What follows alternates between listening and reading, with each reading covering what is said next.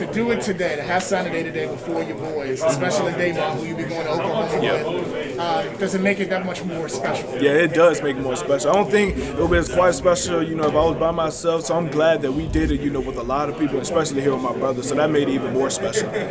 These been my brothers for life. You know what I'm saying? These guys haven't just been my friends since high school. They've been my brothers since I knew Jabari since 4 or 5 years old. Met Bug when I was like 7, 8. Kelvin 5th grade. Jordan 6th grade. You know what I'm saying? I've been knowing these guys.